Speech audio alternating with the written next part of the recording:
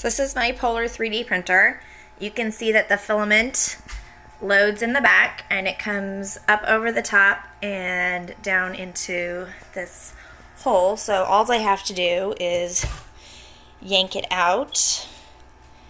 You can see that it's melted on the end, so I just pull off that and I stick it up on my pegboard. I'm going to change the color.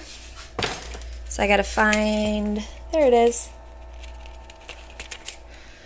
And I just stick it onto this hook in the back and I stick it through the hole, and then I get scissors and I cut off the end just so it's flat. I don't want it to be that melted. And I stick it in this hole, and there's like a pressure spring in there that I have to just like push it past. So I push it past that. You can feel it, there's tension, and like once it goes through, it like kind of gives a little bit, and then I can shove it all the way down. So that's really the trick, is getting it, and I really usually do two hands, so it's a little bit tricky. But I can feel the resistance, so I just got to get past that spring, and I am able to stick it in there. It's pretty easy.